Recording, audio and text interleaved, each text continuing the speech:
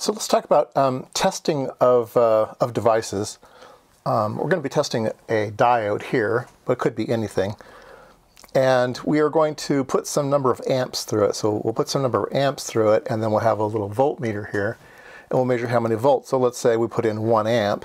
We'll measure the diode drop in volts at 1 amp, right? Or at 1 milliamp, or whatever it is, right? We're going to have a voltmeter here. Now, this would be fine most of the time, but in certain circumstances, you will find that this is not a precise measurement.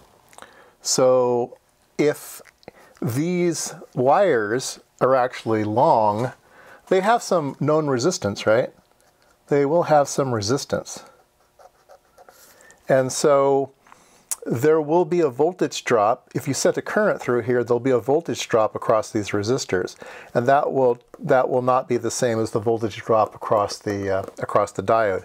Measuring it here wouldn't be accurate depending on the length of these wires and how many amps. So you can imagine maybe if you had 10 amps going through here, you might have a lot of drop. Even though maybe you have nice wires, nice fat wires, even at 10 amps, these wires are going to be resistors and they will drop some voltage.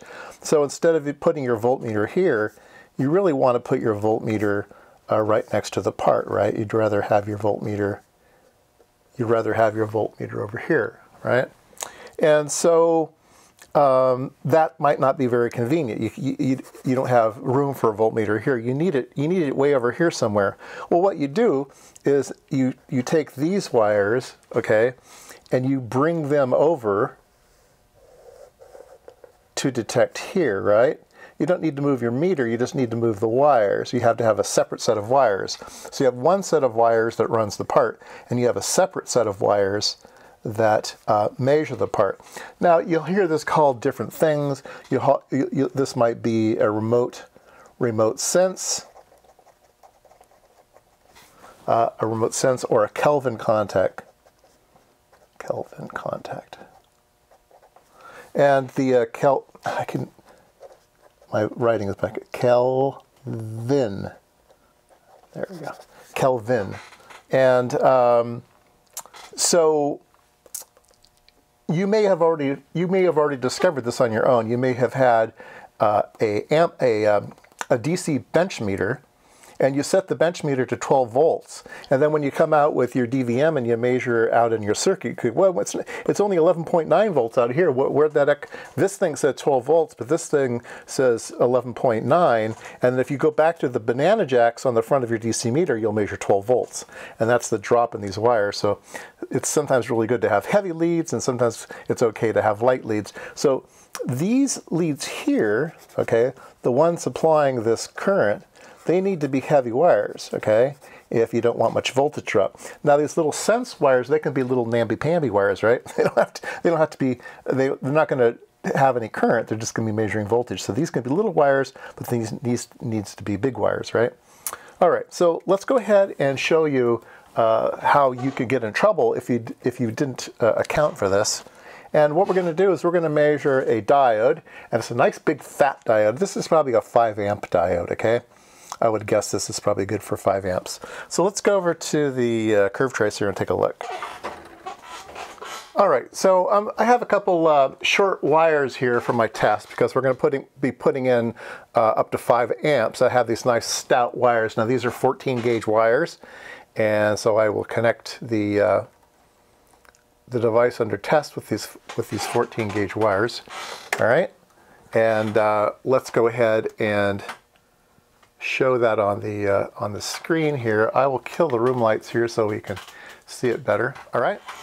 Okay, I've killed the room lights, and we can see that vertically we're at 1 amp per division. So 1, 2, 3, 4. We're at 4 amps vertically, and we're at 1 volt horizontally. Okay, so we're dropping about a volt at 4 amps. Okay, and you say, okay, that looks pretty good. All right, so we are measuring the voltage somewhere in the instrument. We're not measuring it here, we're measuring it somewhere in the instrument. And the place that we're measuring is about down right here. And so there's some wires until you get up to here, okay? But let's put our own sense wires. And so this instrument allows me to have sense wires connected. So I'm going to put in some sense wires right here, and they will be on these. So I will put a sense right here, and I'll put a sense right here. So I'm going to be measuring the voltage right at the diode, okay? And that's what will be displayed. We'll have the same sourcing, but we will be sensing in a different spot, okay? And so let's go ahead and turn that on. Let me kill the room lights again. And you can see that the picture looks much, much different, okay? And so if you remember before, it was way over here at 1 volt when we were at 4. So this is 1 amp, 2 amp, 3 amp, 4 amps. We're only at 0.78 volts now, much, much lower. And that's because we have those sense wires. I'll remove the ground sense wire. And now I'll remove the source sense wire. You can see it came way over here. And so by adding those sense wires, we remove all of that voltage drop in the measurement. Now we can actually run this all the way up to 10 amps here. This diode probably only has heat sinking capability for 5 amps where it is right now. But short measurements, we can go up to 10 amps just to try it. And I'll reach down here and yep, it's getting warm. It's getting warm. So I'll bring it back down again. All right. So you have to make sure you're aware of this voltage drop problem, right? Now this particular test fixture right here has the sense wires hooked up to it. These are the source wires and these are the sense wires. So how do the sense wires go in here? Well, there's these 2 pieces of metal where you slide the device under test in this little V. And one of these is a source and one of these is a sense. So the part spans that gap, okay? So let's take the part out from where we had it. So hopefully you can see this. So when I drop in the part into the test fixture, okay, it's separating those 2 metal contacts. And so source is on the left, sense is on the right. Over here, source is on the left, sense is on the right. So this does the same thing as what we had over here, okay? And now if I use this to do our measurements, I think you can see that it's, let me kill the room lights again, that it's acting like it did before with having the sense wires in there, right? We'll go up here, 1, 2, 3, 4, and we were in the same spot. We're right about 0.78 volts. All right, and in case you didn't understand my description, that test fixture has one contact that looks like this and one contact that looks like this. And this one goes over to source, and this one goes over to sense. And when you push your wire in there, it spans that gap, and so the source is being applied to the left-hand side, and the sense is applied to the right-hand side. So your measurement is happening right here, okay? And so it fixes all of those problems. So anyway, when you're measuring high current things, you need to be aware of this. Even sometimes in very low current situations, it's really, really important to have this Kelvin contact.